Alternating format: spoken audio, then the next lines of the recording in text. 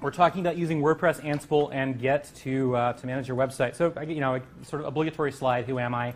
I just actually started working at MailChimp, so still trying to find my way around there. I've been doing WordPress for a little while, Ansible a couple of years. I almost certainly drink more coffee than you, and I've written way more bad code, very seriously. And this is where to find me. There's the snark version and the less snark version, so you guys can read. A couple disclaimers. I think Google exists. You can use it. You all know how to read, and you don't need me to read my slides to you. Working with servers, I'm kind of a fan. It's fun stuff. We're going to do some of that today. And I also think that Elvis is alive, and Matt Mullenweg is probably him. Can you guys see my little footnotes? They're important. So the first question that you should ask, or sort of the motivation, I was talking to some guys back here earlier about, yes, Roots has done some great work with Ansible, for example. Actually, there's also a project, it's not using Ansible, it's VVV. It's a great, very full-featured project. You should use Trellis by Roots. You should use VVV. I guess that was by 10up, do you know? There's some great projects out there. But it's also really important that you understand how these technologies work. And if you just spend a minute and think about the question, how does the internet work? How long does it take before you start feeling kind of stupid? Like, it takes me 10 seconds. Well, I type in some, and there's the DNS resolve happening. You get lost very quickly when you actually have to sit down and imagine that you're explaining how the internet works to a 2-year-old. You should definitely think about that problem. And to be honest, I've been doing this for 10 years, and I still can't answer the question to my own satisfaction. But I think it's something that we should try to do. What's that? It's incredible. It is incredible. It's also a lot of Perl scripts and duct tape holding everything together. But it's important to understand how this stuff works at a fairly low level. BGP. Yes. Perl, PGP, Bash, there's a lot of duct tape, and it's kind of like sausages and laws, right? You don't want to see this stuff getting made. Software is the same way. That's also one of my footnotes. But I do think that we need to consider this. And one of the ways that I want to encourage everyone to think about how the internet works is to start on the back end and say, how does a server work? Towards that end, there's this technology called Ansible. Now, Ansible, by the way, it's named after this book called Ender's Game, which I think is also a movie, and there was a sci-fi book written a long, long time ago. And this term Ansible kind of caught on the sci-fi community as a fictional device to manage large fleets of servers. The idea behind Ansible is that, hey, I may want to go provision a server. I may want to go install WordPress, or I may want to go install a database on one server. Or for that matter, maybe I want to run it on 2 or 3 or 200 different servers. I'm going to get tired of typing SSH stuff, right? I'm a human. I make mistakes. I mean, I don't, but you guys probably do, right? Only one person laughed. That's not good.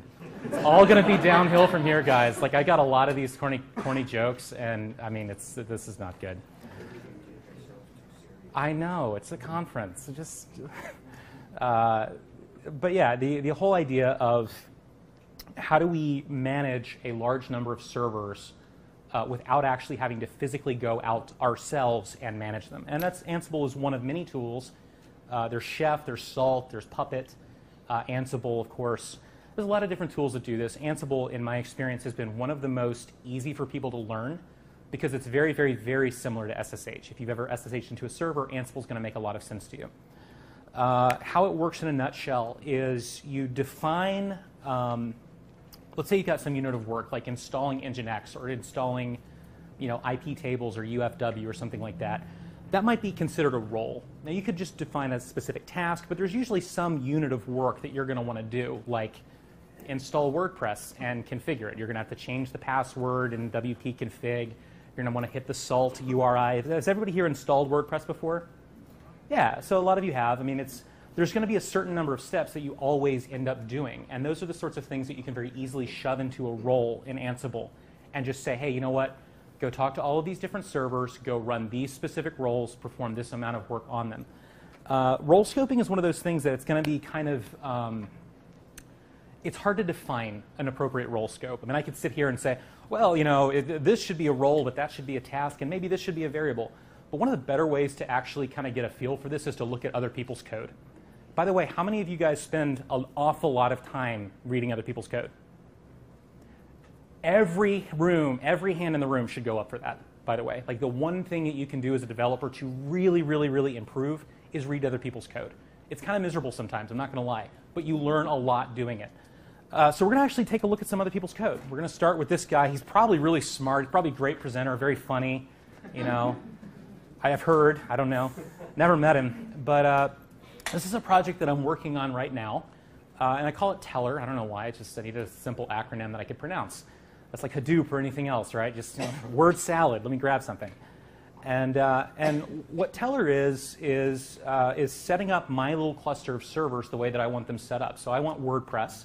I also want search by Elasticsearch. I don't want to use plain vanilla MySQL. I want to use Percona, and I also want replication on my Percona boxes. And then I want to use Hip Hop Virtual Machine and blah blah blah. And I've got all these different sort of my laundry list of things that I want on my servers. And Teller is a way for me to install it. So with that said, we're just going to take a look at some of this code, and we're going to look at some other code. I've got a bunch of roles in here. So I've got this role that installs Z Shell. If you guys use Z Shell, anybody in here? I just want you to know that you're the smartest people in the room, objectively speaking. I've got a role that installs WordPress. I've got a role that installs Vim. Are there any Emacs users here? Good, I can make fun of them. Are there any UFW users here? Do you guys know what UFW is? Do you guys know what IP tables is? Has anyone here ever used IP tables? Okay, those people, keep your hand up if you like working with IP tables. Everybody's hand just went down. It's not surprising. IP tables is miserable for most of us. If you're not a network engineer, IP tables is pretty miserable. UFW literally stands for uncomplicated firewall. If you don't put a firewall on your boxes, somebody will DDoS you. Somebody will hijack your server. You absolutely need to use a firewall. If you're going to do it, there's a couple different ways to do it. These guys over at Roots, I think they use, FPM on Trellis? Yeah. There's different ways to do it, but UFW is pretty simple. For most of us, it's a very good firewall to use. Metabase, Logstash, Kibana, HHVM, that's where I'm actually installing HHVM, which is the Hip Hop Virtual Machine, Facebook, PHP. Nginx, Elasticsearch, blah, blah, blah. So I'm just installing a bunch of stuff here. And since we're all pretty familiar with WordPress, let's actually go ahead and take a look at some of these tasks. This is what an Ansible playbook actually looks like. So I'm creating a WordPress directory. So this might be something like mkdir in a shell, right? I'm just creating a directory, and I'm also saying, here's who owns it, here's the permissions on the directory, and we've got all that in one convenient command. Download and extract WordPress. We've all done that, right? This is not any different than what we're doing in SSH usually. Copy the WordPress config file. We've all done that before. These are all they should be very familiar things to you. Let's go look at some other people's code. This is my slide. So Trellis, we got a guy here, at least one guy from Roots. Julian? Yeah, that guy. Smart dude. You should definitely talk to him. Roots put together this thing called Trellis. And Trellis is it's a framework for using Ansible together with WordPress. It's very, very, very good. And if I were doing something in production today, I would definitely use it. The reason I don't necessarily think you should start there is back to that first slide. Think about how the internet works. How far, can you explain something like that before, I don't even know how this even works anymore. You probably need to build stuff by hand, a little bit, just enough to get a feel for, hey, now I see what Trellis is doing here. Now I see how this, they're putting, I guess you've got MariaDB, I think. Here's where they're defining that. If I wanted to flip out MariaDB and put Percona in there or plain vanilla MySQL, how would you do that? How do you actually work with something like that? If you pick up Trellis to start with, there's lots and lots and lots of code. There's lots and lots of things happening. I don't actually think you should start there, not because it's a bad program. It's very much not. It's great. But you're gonna miss some details. You're gonna not understand how this stuff works correctly. So I'm gonna come back to another repository that I would encourage you all to use. We'll come back to that in a moment. But as you can see, they've got, they're like we saw mine, right? I was actually logging into the server. I was downloading WordPress. I was making a directory, etc. These guys do it a little bit differently. They actually use WP-CLI to install WordPress. So that's another way that you can do that. You should absolutely compare my repository for Teller and how I'm installing WordPress with the way that they do it. You'll start to form opinions about, hey, this makes sense or this does not. By the way, does this all make sense what's actually happening? Like, I know you haven't read the code yet. Again, I think code in slides is typically pretty boring. You need to read it yourself. You need to work with it yourself. But does it make sense? I would log into a server, I would install WordPress. I might use WP CLI, I might be downloading a tar file and unpacking it. But I mean, when we're installing WordPress, there's a certain unit of work and there's a certain thing that I would normally do. And I maybe don't want to do that on 500 different servers. Maybe I want my software to go and install it for me. With that, because the Wi-Fi here is pretty bad, I've got a playbook here. Earlier this morning, it was installing WordPress on 100 different servers all around the world, and it was pretty slow on my Wi-Fi. Here, it's like crawling, right? Because it's just, there's no way I can install WordPress on 100 servers from here using their Wi-Fi. But I can install it on 5. And I'm actually going to go ahead and kick this off. For now, what I want to point out is, do we agree there's nothing on this site? I can refresh it all day long. It's not that my internet's dead. I can go, I mean, hell, we've been navigating around here. I can go to Facebook, LinkedIn, whatever. Go to LinkedIn. My internet's fine, but these sites do not exist. We agree? So that, at the end of the talk, that's going to be different. And this is, by the way, how you run commands in Ansible. I've got a playbook. I've got some stuff that I want to do. I've also got an inventory file. Here's the stuff I want to do it to. My inventory file has 5 servers on it. So I can go over here to my servers, and you can see that I've got a total of 5 of them. So I've got one in Canada, I've got one in Germany, I've got one in Singapore, I've got one in New York. That's the one at the top. And then I've also got it on a Debian install because I've been installing it on Ubuntu 14.04 and I just wanted to see if it would work. So that's a Debian 8 that I'm installing, Debian 7 that I'm installing on. And when I go back here, I hit this. This is what's going to happen. I'm just going to let this run for a minute. You guys can kind of get a feel for what's happening. This task here, that's connecting to the server. It's saying, by the way, I'm talking to all 5 servers now. It's going to start doing some additional work. It's going to take a while because the Wi-Fi is slow. This is going over SSH, and by the way, SSH is slow when you're talking to 100 different servers or 5 different servers. So that is something that you will run into. Now it's installing system packages. So I want things like Git. I want things like whatever else I put in there. I tend to be pretty obsessed with monitoring, so I've got a lot of htop and dstat and stuff like that that I'm putting on the server. But you can see it's in. Huh? Can you blow it up a little bit? Blow up the servers? Who do you think you are, mate? Yeah, hang on.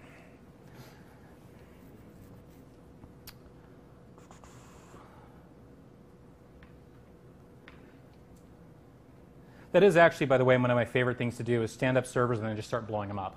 Like I don't know why, but there's something so satisfying about crash that server and then rebuild it. It's just very, very fun. So, so you guys can maybe see this now. So that first task where it's saying, hey, I'm in communication with these 5 different servers. If I had a better Wi-Fi, I'd be doing it on more of them. This core utils thing. This is just literally installing things that I want on my server, like dstat, htop, etc. By the way, this may look you guys all know what apt is, right? Aptitude? Cool. So you apt-get install nginx or something like that. I can do the same thing, but I can do it smarter.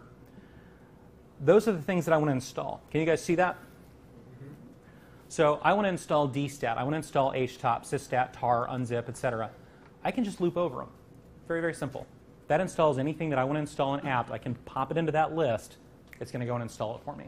If that changes, right, if I realize, oh, geez, I really want Java 8, if I can install that. I guess I can't install Java 8 with apt yet. Whatever else you want to put on there, you can put it in there. HHVM, you can do that. Yeah? If you're installing a package via apt that isn't in the main central, like say, for Ubuntu repository, can you automate adding the repository? Yes, indeed, you can.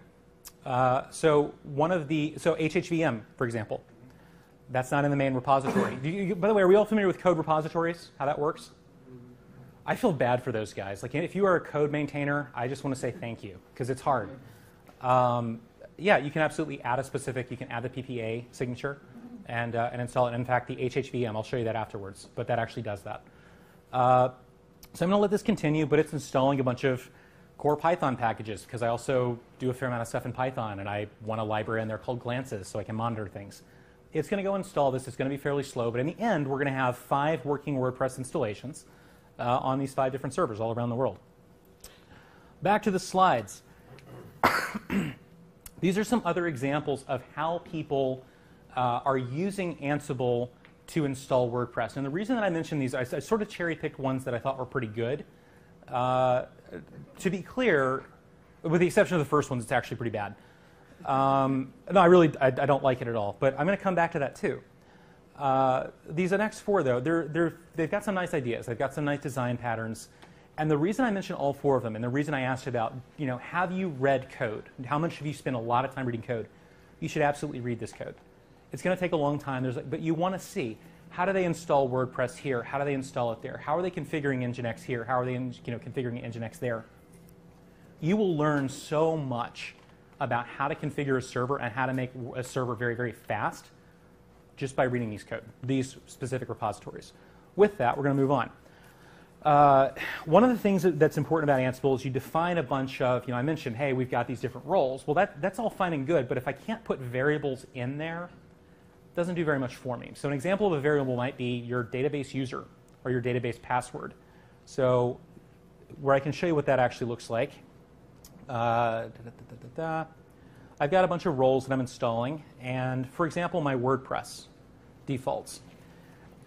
I'm saying, you know what? By default, this is where I want you to install WordPress. This is what I want the database to be called. This is what the user should be. Now, I can override these defaults. These specific variables that live in the defaults for the WordPress role, that's saying if I don't tell you anything else, assume this is what I want. But there's a pretty good chance that I don't want my WB password to be pass, because I'm not that stupid.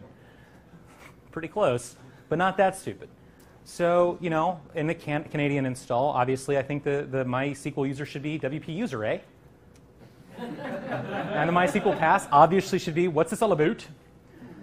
And, with Germany, I don't even remember, where the beer is great, right? I mean, Singapore, the password is you will never guess. Obviously, these are strong passwords, and you're going to want to change these sorts of things. So variables in Ansible are a way that you can do that. By the way, I know that I'm not going into a lot of detail yet. I'm going to come back to that. But is that whole notion of you've got a role and you've also got some variables, does that sort of make sense? Cool. By the way, kind of a pain in the butt to do this by hand, isn't it? Like if you had to go install WordPress, they say it's a 5-minute install.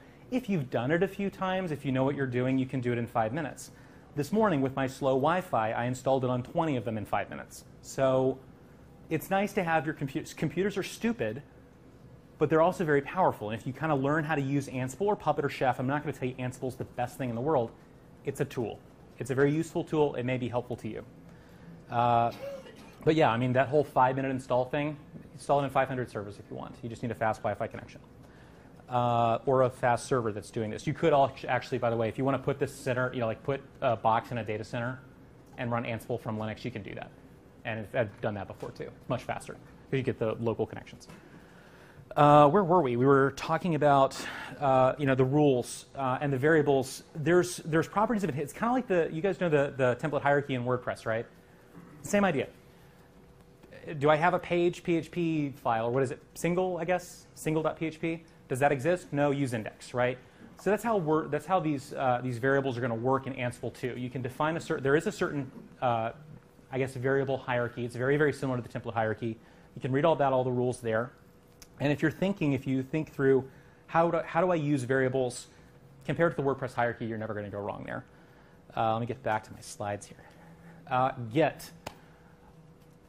So if you're not familiar with this guy up here, Linus Torvalds, everybody knows who wrote Git, right? Linus Torvalds, he wrote Linux as well. And the reason he called it Git was because he likes to name software after himself. And Git's actually an Old English term for somebody who's unpleasant. And other useless trivia. Here's where Ansible came from. But Git's a version. What's that? Yeah, Linus. So this gentleman up at the front said Linus is pretty unpleasant himself. It's, I mean, among software developers, he's kind of a hero for obvious reasons. He does have a tendency to be fairly abrasive. There are a few famous conflicts between him, for example, in NVIDIA, where he got a little bit heated. But yeah, Linus is a funny character. Do you guys know anything about version control systems? Okay, you guys all use Git? The biggest thing, and this is one of those, just kind of an FYI, this is more useless trivia. The difference between something like Git and something like SVN is in Git, we all know the history. We all know what happened. Whereas in version control systems early on, SVN in particular, and sort of the deviance of SVN, the derivatives, deviance of it, yes, the derivatives of SVN, only the master server knew everything that happened. And that can actually be problematic, right? Maybe you want every person who has a laptop who has access to this repository to be able to determine what code was pushed and when and what different branches existed and so forth. So Git is distributed. Everybody has full access to what happened. There's a ton of workflows for using Git. And by the way, has anybody here used Git specifically with WordPress? How do you guys like using Git with WordPress? It's awesome. I mean, imagine a large enterprise with no version control, and we were the first. Okay. Right. So it's been a real savior because we have distributed developers. Okay. Right. So it is the best How many, for us to get it on their system. So this guy's saying that he has a distributed team of developers. How many developers do you have? We don't actually. The core that contributes not very large. It's Okay. It's like 20, but they're in different units and divisions and Right. different timelines. Like, go build a plugin and put it in there and let's rock and roll. Like, So in a situation like that, where you've got a large distributed team, lots of different departments and so forth, something like Git's going to basically save your life. It really is sort of before Git and after Git, with having access to or giving distributed version control to the team. How many people here work on WordPress kind of by themselves or maybe with one other person? To be honest with you, I mean, I'd love to tell you otherwise, but Git's not going to do that much for you. It's not a bad idea to learn it. My own site, I mean, I can't lie to you. I don't have my own site in Git version control. I've got backups because it's not that high traffic, and I'm not doing anything, Be reasonable. If you're working on a large distributed team, yes, it really will be before Git and after Git. If you're just doing your own stuff, you need to know how to use it. But in particular, why I think it belonged in this talk was A, it made the acronym work. It's not entirely true. But B, it's back to this notion of reading your own code. That repository that I showed you earlier, TLR, okay, so I'm installing HHVM, I'm installing Elasticsearch, I'm installing Percona MySQL, I've got replicated MySQL going on, I want SSL with Let's Encrypt. There's a lot of mechanics here, and I got to remember what I'm doing. I got to learn from my mistakes. Git is a great way to tell on yourself. It's a really, really great way to learn so that you understand, hey, did I learn anything new here? Maybe the way that I was installing Nginx was wrong. Maybe I didn't know something, and you want to pull that additional information in. If you don't have a history, it's actually kind of hard to learn what you were thinking and why. It's going to be really hard for, to kind of take it back to the first slide. It's going to be really hard to understand how the internet works without some history of what you've been learning about in the first place. You will forget things. So sort of the first, I guess, point here is, yeah, you should learn Git so you can work with WordPress. If you're ever working on a distributed team, it really is going to save your butt. But if just your Ansible stuffs in particular, you need version control there, or you're going to get so lost. It really is, there's just no way you can keep all of it straight. For that matter, you might break things. In theory, when I'm provisioning stuff, have you guys ever heard that statement, the definition of insanity is doing the same thing again and again with a different result? Have you ever worked with code bases that actually do have a different result depending on how you run it? It's fun, isn't it? So a lot of times when you're running it, in theory, when you're running your Ansible playbook, you should be able to run it again and again and again and get the same outcome. It should be describing the end result. If you do it wrong, and by the way, when you're learning it, you will make a mistake at some point. And you're going to do something that completely alters the state of the system so that if you were to run that same playbook again, you're going to blow stuff up. If you don't have your Git history on what you were doing and why, that's going to be very, very difficult to find and very, very difficult to sort out. So use Git, use Ansible, learn how servers work. Specifically with your Ansible stuff, you want that in version control. You can use SVN, you can use Git. Personally, I think you should put it on Git and put it up there for us to read because it's good. That's how you learn. WordPress and Git. If you want to learn how to use WordPress and Git together, specifically like this guy's using WordPress and Git on a team. If you want to do that, if you read one article, it's that first one. 2 articles, the second one. 3 articles, the third one. You guys know who the last guy is? Mark Jaquith, core developer. Worth paying attention to what he has to say. He's got a lot of good ideas. The other guy's stupid. Ignore them. So what's Git got to do this? That's again, I jumped ahead. You definitely want your stuff under control, version control. Specifically your Ansible stuff. You will do something stupid eventually when you're trying to learn how servers work and learn how to manage your. if you want to go look through Teller, right, that thing that I was showing you earlier, look at how many commits there are on there. Figure out how many times I'm like undoing that stupid thing that I just did. Like, it's often the case. And this is really useful stuff. By the way, if you're using WordPress and Git, do you guys know what continuous integration is? You do. A couple people around the room. So the continuous integration is this idea that, hey, you know, maybe I've got some version control system, a Git repository, whatever. Once I'm done, once it's on the master, let's bundle this thing up, let's ship it to the server, and let's run it. That's what continuous integration can actually do. It's very, very cool stuff. There's lots of different platforms like Travis. I forget all the other stuff, but there's like 20 of them.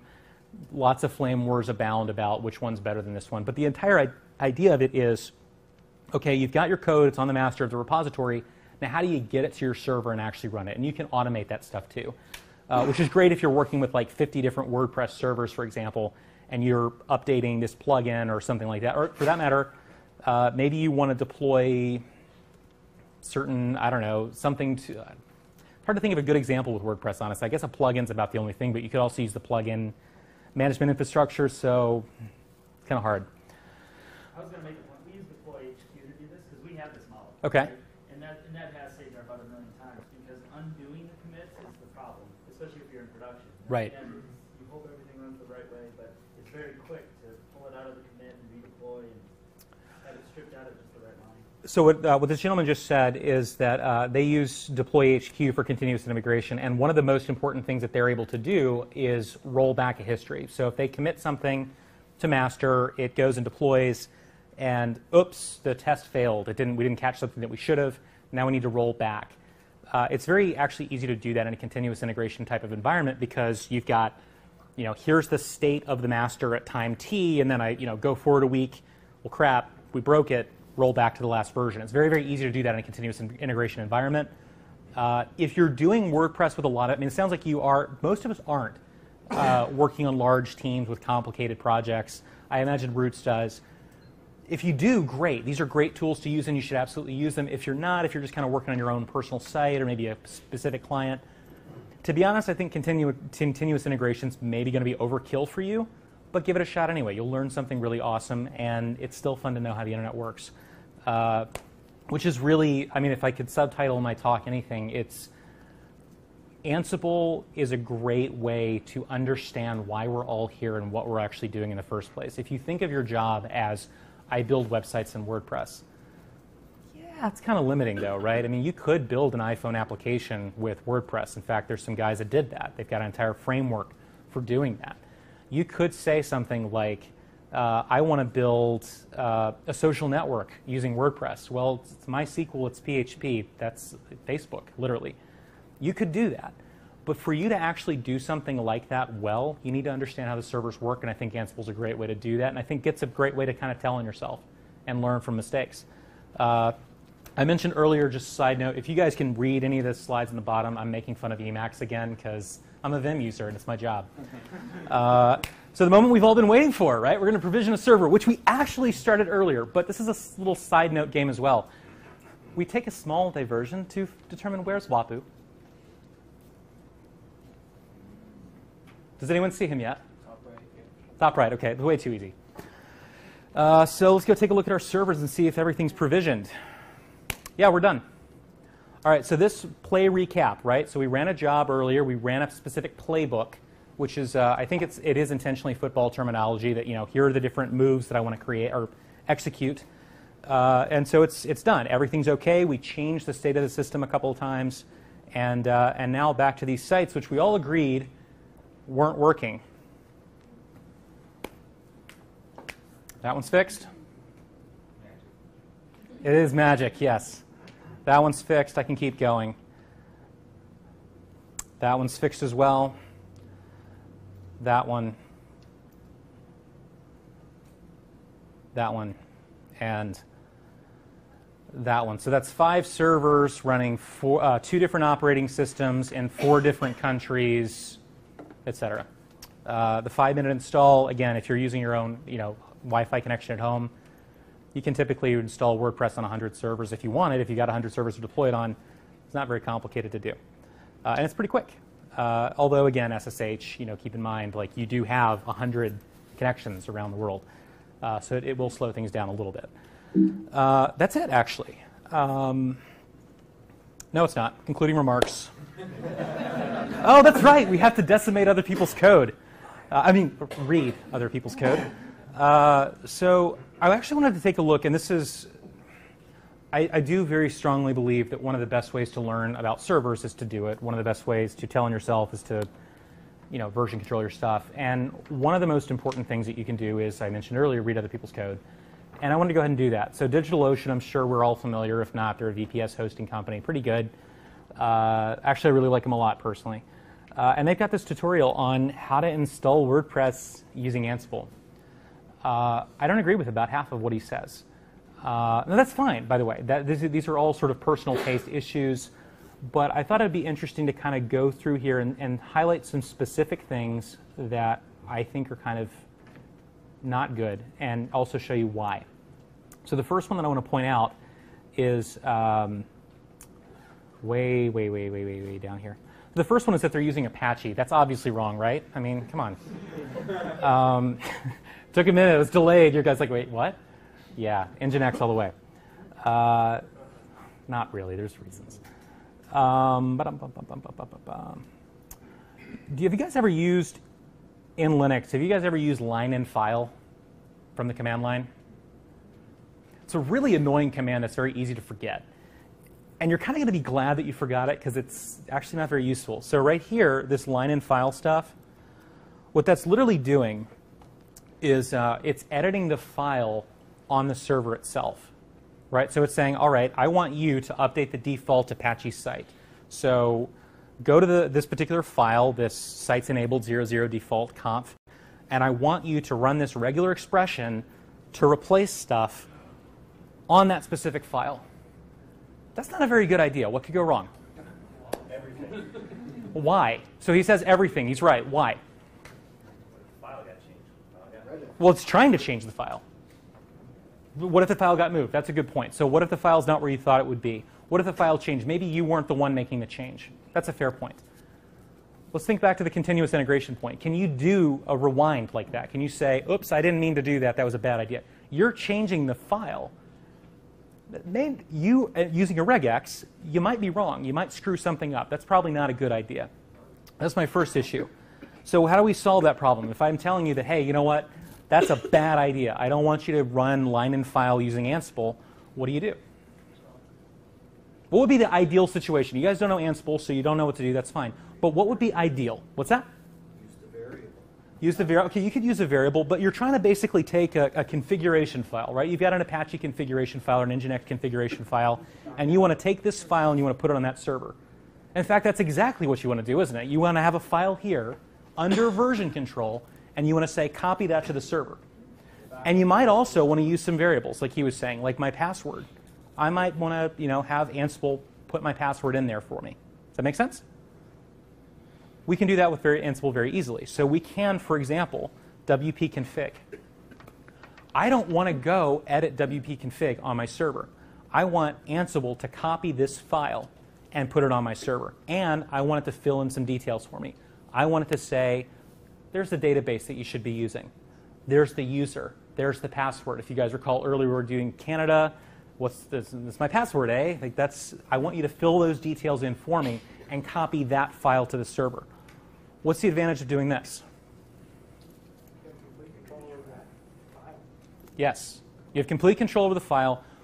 Arguably more importantly, you've got control over the file's history, because your file's history is now in Git version control. So how many of you, when you're working on your site, you've maybe got your code in version control? How many of you have your configuration in version control? How many of you, I could literally go turn off, so I'm running about maybe 15 different servers at the moment. How many of you could I just literally blow up your servers and say, bring it back online? You, yes, Mike, you guys, okay, backups, etc. So 3 hands went up, right? 4 hands went up.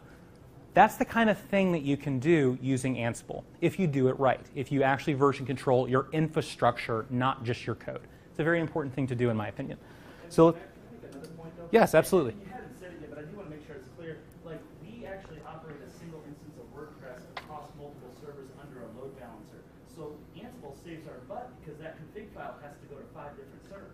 Okay, I'm going to repeat that for the camera and also for the people who are watching. So he brought up a very good point. Let's suppose that you're running 5 different copies of WordPress. They're all the same thing. You've got a load balancer out front that's saying, okay, request A goes to server 1, request B goes to server 2, etc. You've got to deploy any configuration changes that you make to these 5 servers. You have to make sure it's on all 5 of them, and you have to make sure that there's no typos or human error. Ansible can do that. So can Puppet, so can Chef, so can a lot of other things. But these are the tools that we use when we're trying to do something like that. I run, at my day job, several Elasticsearch servers. I have to do the same thing, where I've got a ton of different servers that I have to deploy my code to. Hey, I need more memory here. I need this other setting here. For me to deploy those changes to all of those servers, I don't want to log in to each one of these servers and make the change. I will make a typo eventually, and it's slow, and I've got better things to do with my time. I want to change it one time, and I want it under version control, which is where Git comes into play. Because it's one thing to deploy it to 5 servers. When something goes wrong, you want to know why. You want to know, hey, this broke, and here's what happened. That's where Git and Ansible together can be very powerful. Again, Chef, Puppet, whatever, do whatever you want. Just have it in version control and deploy your code. We were decimating, reading other people's code. Did you have any? Okay.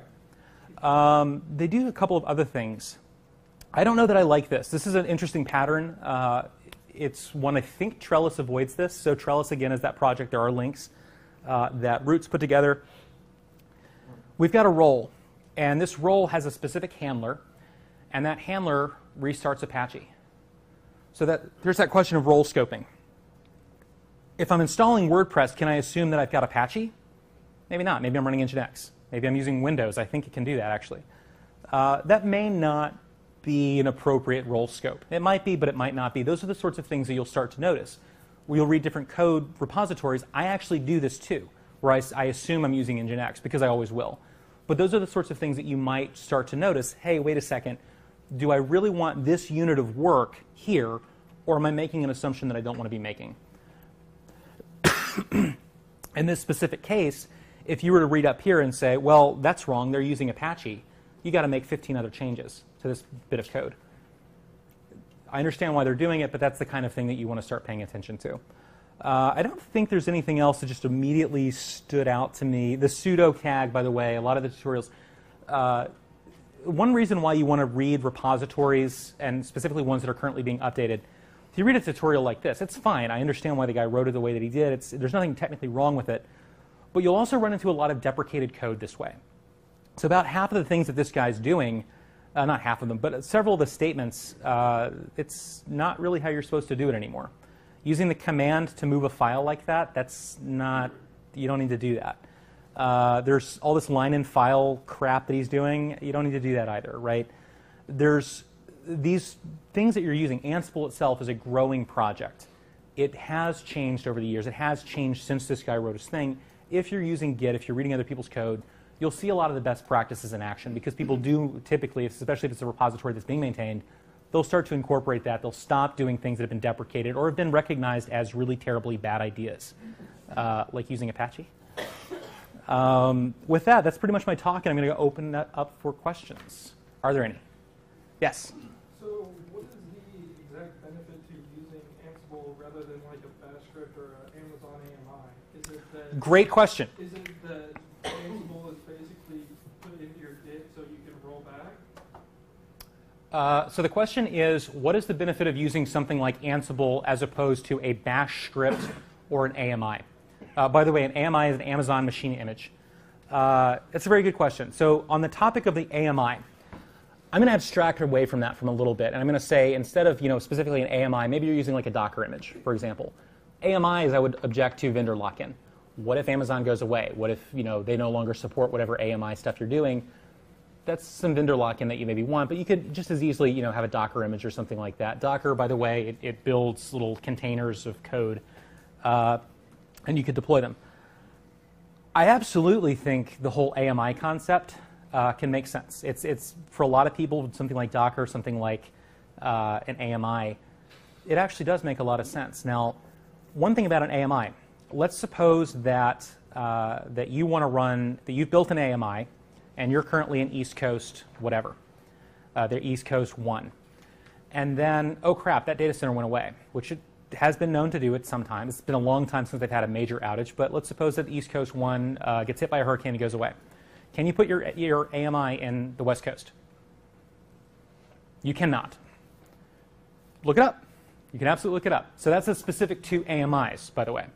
You cannot, these machine images have to be specific to the individual locations. So if you're going to go actually make however many AMIs you need for however many regions you're in, go for it. Absolutely, go for it.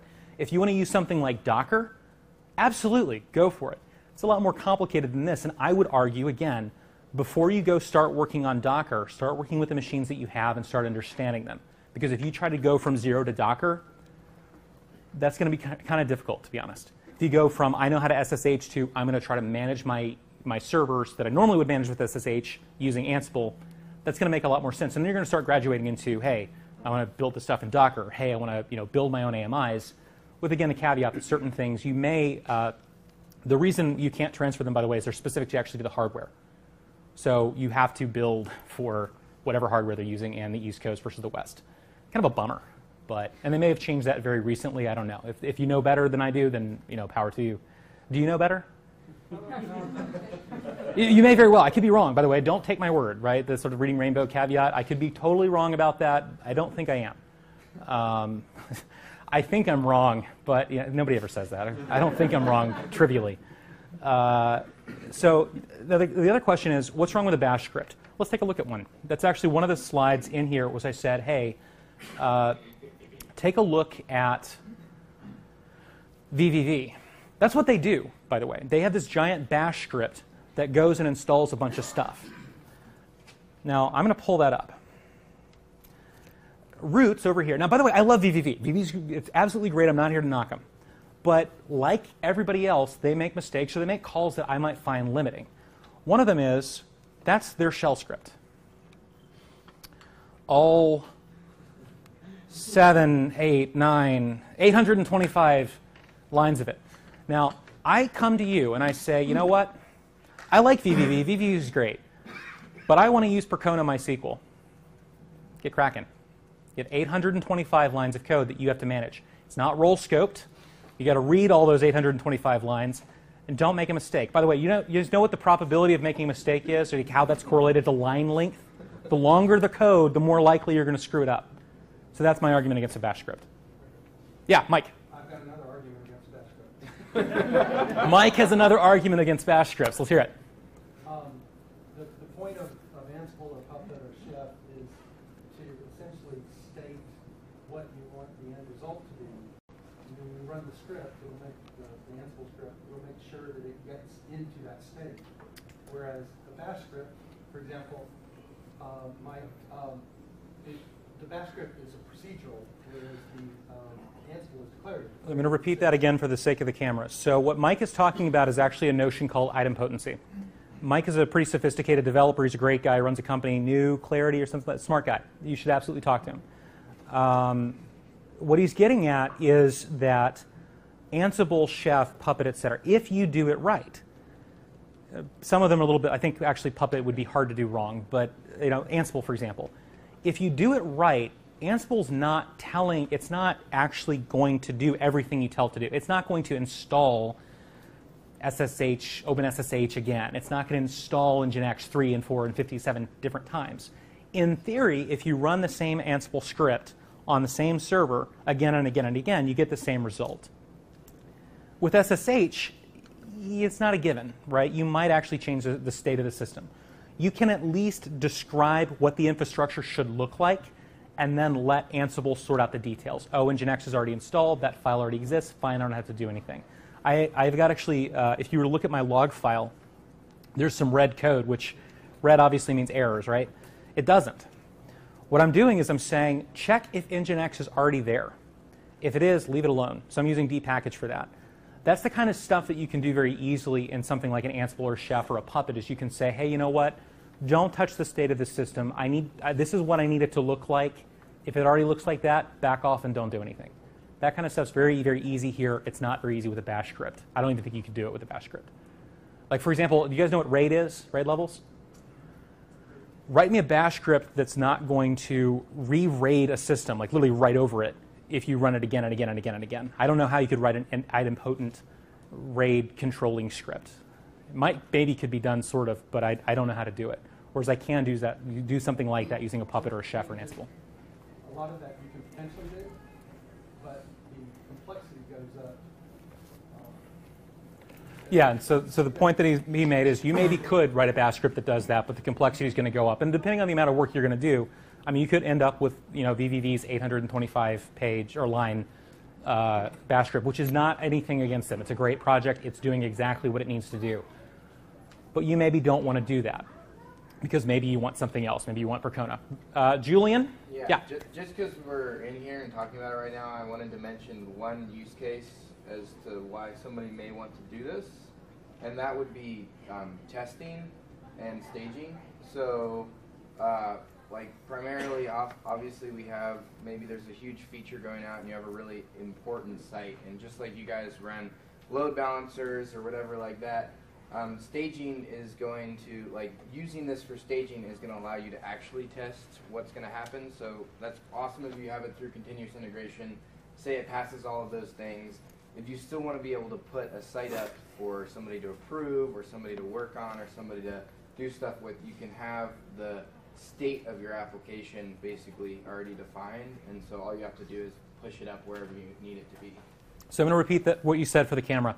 So what Julian just said is that one reason why something like Ansible can be very useful is that for staging environments, for example, or if you want to do continued development on a site that may already exist, if you're doing any sort of enterprise software development, it's, especially as you start kind of getting higher and higher up the food chain of what you're building. Like if you're building a mom and pop blogger site, it worked on my machine doesn't sound quite as ridiculous as when you're like working for CNN or something like that. Well, yeah, it worked on my machine. Sorry, I took down all of CNN. Oops. I mean, these sorts of excuses start losing sort of their value as the sites that you're working on become more complex and more high traffic.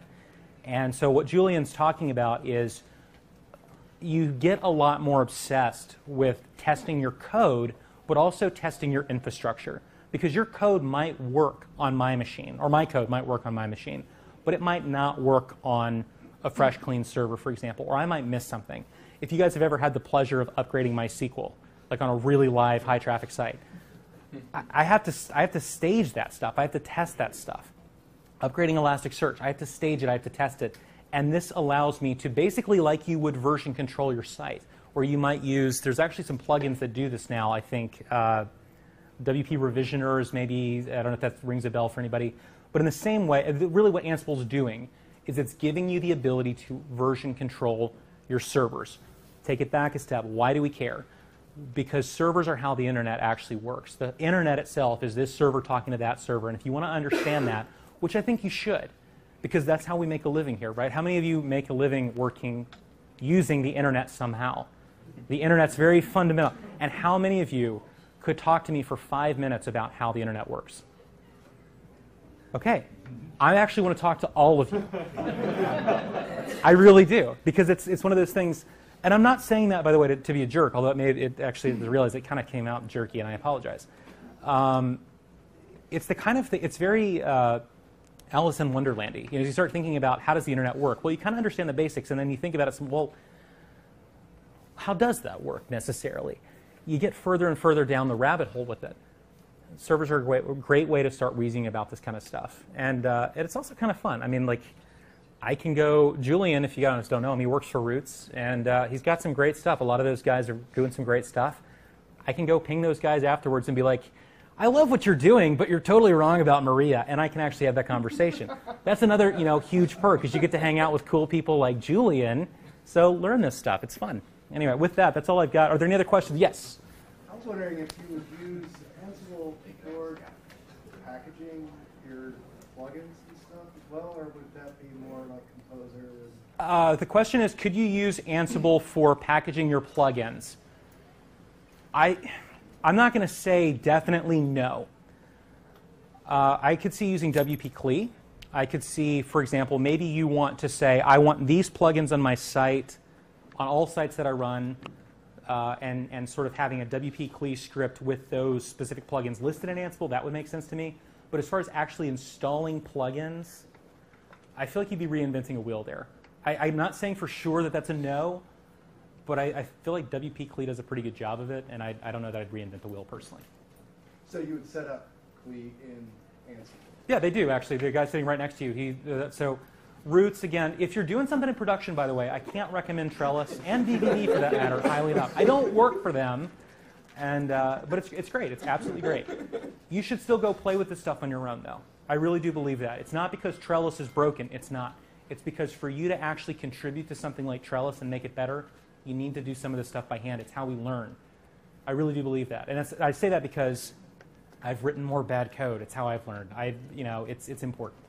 So I think I've maybe got 7 minutes for questions. That's cool. How can I help? Mike, again? Anybody else? You as well? I have a question, but I'll echo what you said. I had a partner that tried to get me to use VVV, and it was overwhelming. And then I just went in and started doing my own Vagrant scripts, and Yeah. I finally got it. So again, for the sake of the camera, he has worked with VVV before, and it was a bit overwhelming. For me personally, I like VVV. It's great. There's a lot of magic happening, and I don't see it.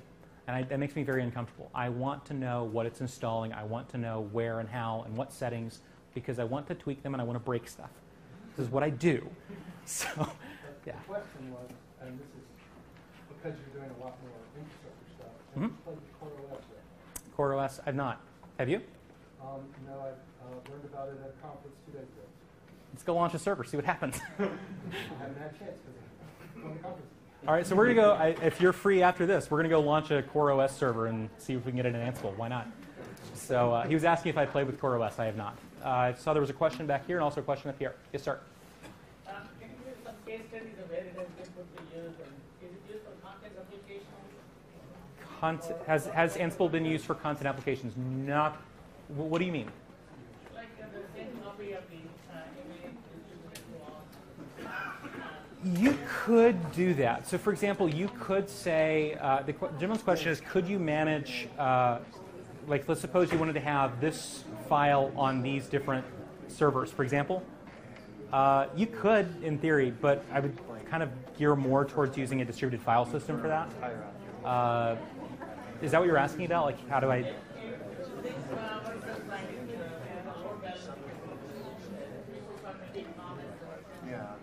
So the comments are going to be stored in the database, but the images are going to be stored in the file system. Some of the other things, like plugins, for example. The gentleman behind, you guys are load balancing, right?